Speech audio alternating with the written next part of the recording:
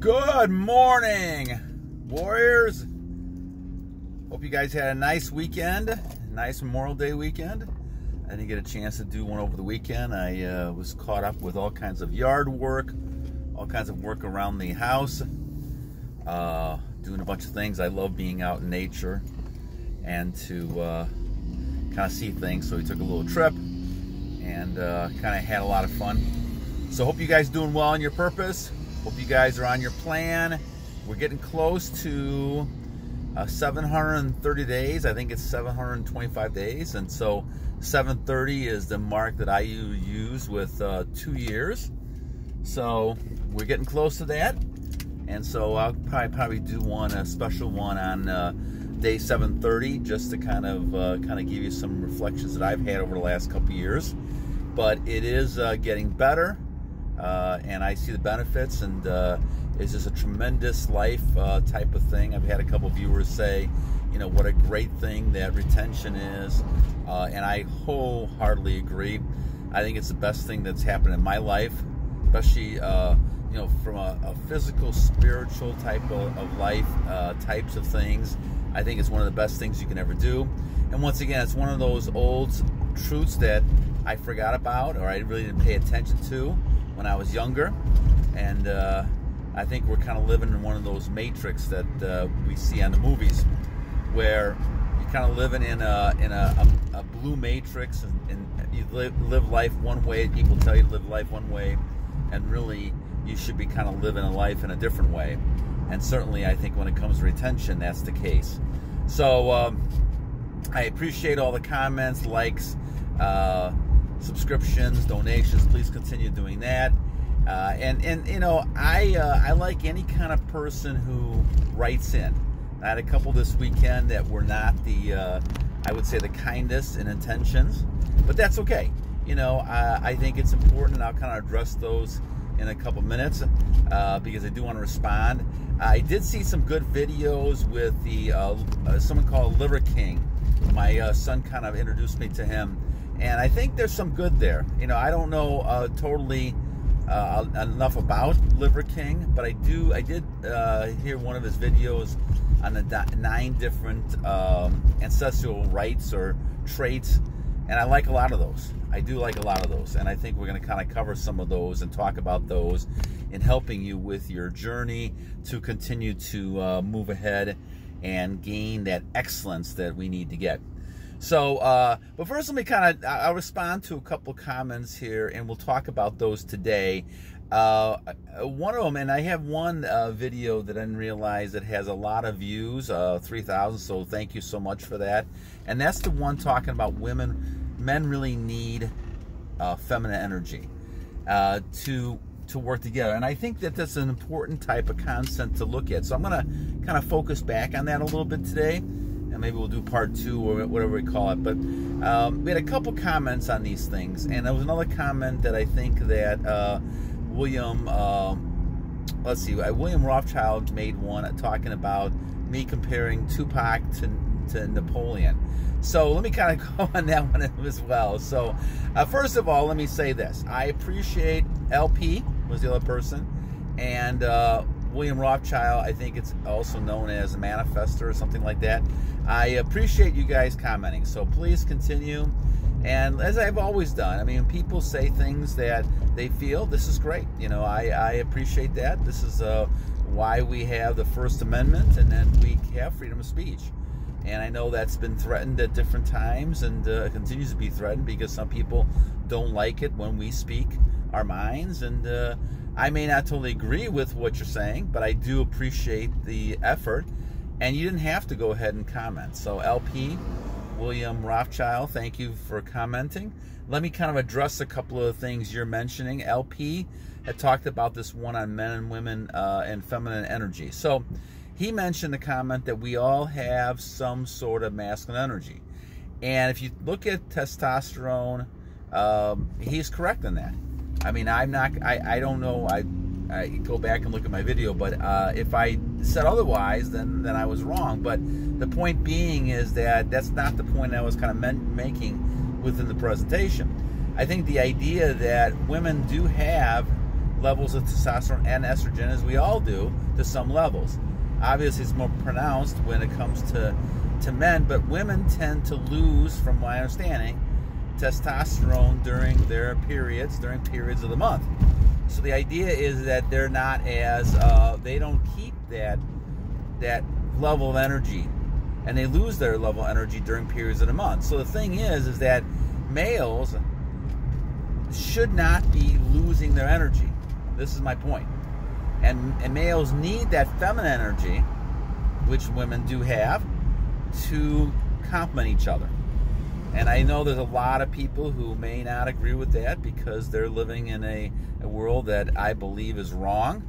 But they're living in a different world, you know, and we've had this world for thousands of years. In every dynasty, we've had people who have not gone with God's plan, and that's their choice, you know. I'm not going to judge you guys right or wrong on that type of thing. But the idea is that, you know, I'm trying to follow God's plans. And when I look at what I see and what has worked over the thousands of years in history, there's certain things that work. And what works is men and women complementing each other with feminine and masculine energy. And not that one is better than another. And that wasn't the point that I was making with that one as well. But the idea is that they both have energies that are needed in strong abundance. And that's kind of the point I'm saying. Now with males, I think that, and because I'm a male, I always talk about males more, the idea is that you don't want to lose that energy. You don't want to lose that energy that you're having. And so there's many ways to lose energy. So for example, with the comments that we're talking about, I could very easily just get upset with the comments and rant and rave and things like that. But I'm losing energy in doing that. Now, if you would have known me 40 years ago, I probably would have been doing that. And I wasn't smart enough to realize that, you know, people have the right to say what they want to say. But I also have the right to respond back the way I want to respond back. And I'm not going to waste my energy getting mad when people don't have a comment I agree with. And I think that's important to focus on, because that's one of the ways you can lose energy. Obviously, another way is to see pictures and releasing physically, and that's another bad way to lose energy. So the point I was making, and once again I appreciate LP making comments and making it the comment he's making, is that you don't want to lose your energy. That's the whole point of what we're talking about. We don't really want to lose energy. We want to keep the energy, and we want to use it and transmute it into purposes, things getting done. And I get inspired by people like the Liver King. I'm not sure if he's on retention or not, but the bottom line is that he does a lot of the things that, other things that supplement that type of journey and plan. Now, the idea is if you want to go ahead, and I got a lot of bumps in this road here, so I apologize for that, guys. But the thing is, you want to go ahead and save your energy.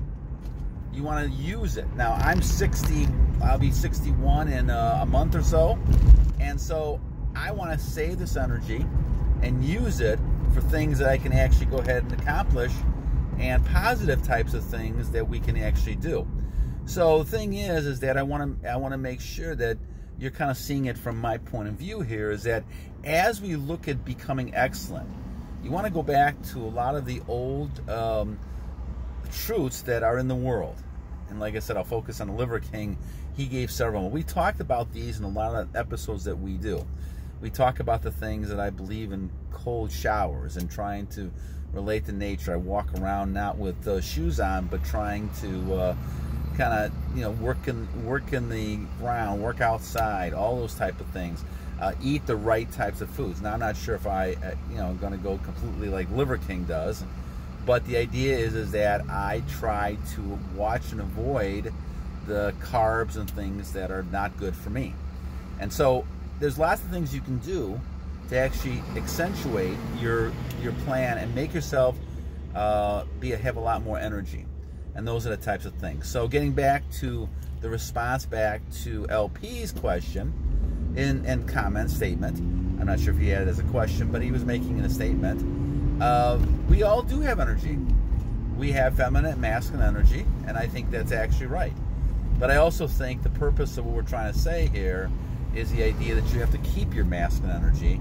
You can't just lose your masculine energy anytime and by getting emotionally upset or by physically losing your energy that way. And so hopefully that kind of is my response to it. But once again, thank you, LP, for responding. And I appreciate the comments, even though it may not be a favorable one. I enjoy the comment. Now, the other comment, I'm not sure if it was a joke or a negative comment. It could have been. William Rothschild, I appreciate your comment as well.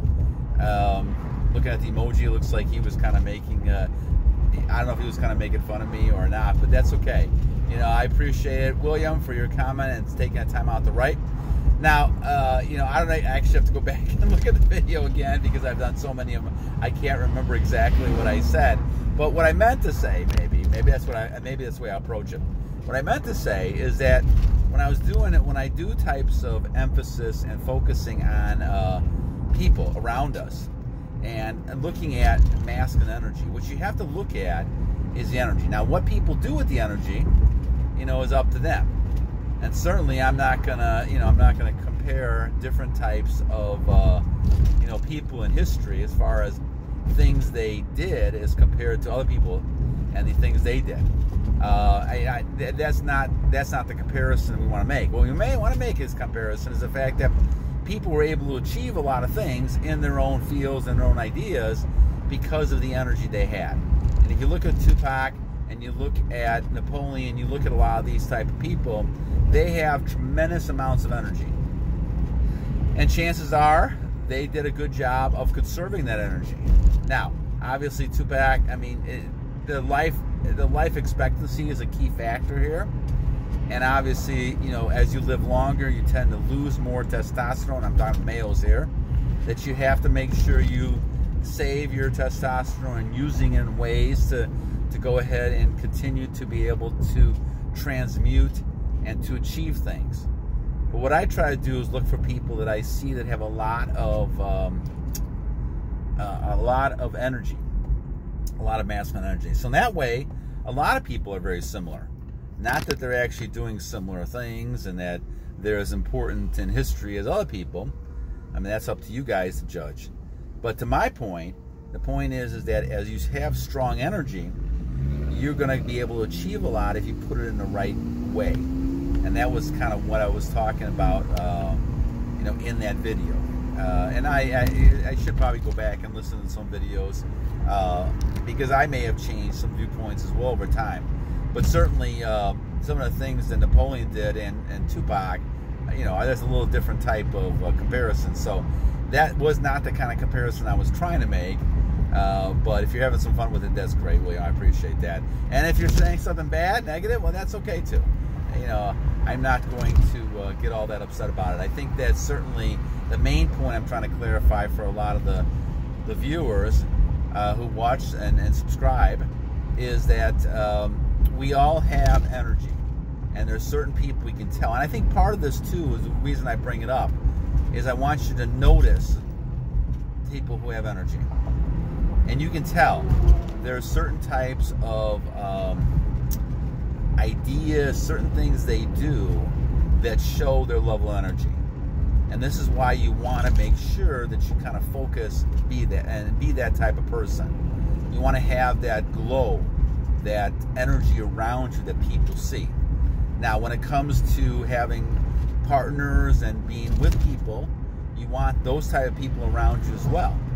You want people around you that have that type of energy. You want to be consistent with that energy and have people around you that really kind of help you achieve your goals, become the best person you can become, and really kind of continue moving on with goals and things that you do. And so being surrounded by people who have that same level of energy is important. So it's important to kind of recognize the people who have that type of energy. And I think it's important to look at that and say, okay, you know, how is it that people have this type of energy? Well, certainly it goes back down to the whole idea of your purpose. And if you're on your goal, you're in your purpose, and you're trying to save your energy and transmute it, you can achieve a lot of things. Now, along with those things, we always talk about different types of goals and different types of other types of things that supplement those things, like your diet, nutrition, sleeping, all these type of other habits you should have these things are very important to add to your journey. But you want to make sure that the main thing you do is you're keeping your energy. And this is crucial. This is crucial when it comes to you growing and achieving the goals you have. Because what ends up happening is a lot of people are just drained out. Not that they're good or bad. I mean, everybody's, but they're drained out. Whether or not they're on some addiction because they can't control some of their own stuff inside of them. If you can't control retention, you're not going to be able to control anything else. And I think this is the way to start. Now, as I said, I still have my issue of eating too many carbs and sugar. And so this is my battle going on right now. We all have battles in different areas. But the idea is that you want to continue to look at what is the key quality of this. And there's all this key quality really is self-discipline. And what you really kind of get down to the bottom basic line is that you have to be self-disciplined. So a lot of people are fighting battles, whether it's pills, drugs, depression, anxiety, whether it's trying to achieve things, money, finances, staying in shape, trying to exercise. We all fight these battles, but I believe that you can start by fighting this battle first. This one is, to me, is the most important, especially for you males. Old, young males, I think all of us get affected by this. And the idea is that you want to go ahead and state the point that you want to make yourself excellent in all you do. Excellence of purpose is important. And so you have your purpose, your goal, you want to become excellent. Now you have to go ahead and kind of do it. And I think the first step to doing it really is focusing on this type of behavior, that you stop releasing energy physically, emotionally, whatever it might be, and you learn how to do that. And now I can learn how to master yourself the other ways. And I think, and Cicero may have said this, a great philosopher, but I believe that mastering yourself is the most important battle you're ever going to have. And I think that's the key to the whole thing. So you have to kind of master those demons within yourself. And a lot of people, we don't focus on that. We live in a world that people want to address and focus on things outside of themselves. But I think all these things outside ourselves is kind of a mirage. I think what's happening is really what's important is inside. How do you react to things? How do you focus on things? And how do you have the determination to keep going and keep focusing on your goals and trying to master those and not get sidetracked into all kinds of temptations and things like that. I think that's the only thing that stops people. I think people can achieve anything they want to achieve, but a lot of people are sidetracked by distractions, goals, all these other types of things, and they can't really focus on that goal because they're being distracted too much by other types of things. All right, my friends, well, enough for today. Once again, I hope you guys have a great day today. This is May 31st. I hope you had a nice Memorial Day weekend. Once again, I'm going to try to do something maybe tomorrow on the Liver King. I like some of his ideas, the 9 things he said, none of which was the actual retention, but that's okay. We're going to focus on him anyway because I think he had some things we can add to our repertoire of trying to become that excellent person. All right, guys, until next time, have a great day. God bless you guys, and battle on!